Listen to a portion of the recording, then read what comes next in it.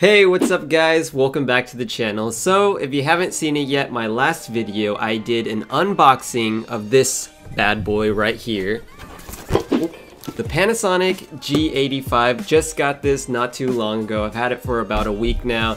I did an unboxing and an overview, so definitely go ahead and check that video out if you haven't seen it yet. This video, every single time I get something that is substantial, that costs kind of a lot of money, what I usually like to do when I finally get my hands on this product is I just look at it. Being an industrial designer, you just look at it to see how they designed it, to see the forms and the ergonomics and all this stuff. And so guys, if you're anything like me and also interested in getting the Panasonic G85, definitely check out this video. Coming from an industrial designer's point of view, I'm just going to be doing some eye candy shots of this camera. So without any further ado, let's get started.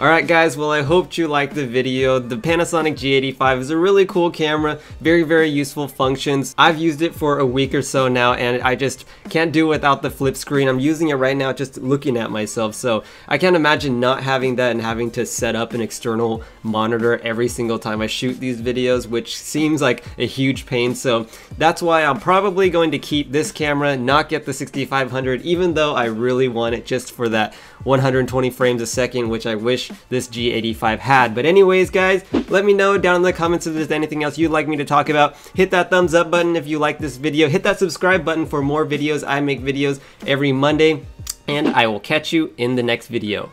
Peace.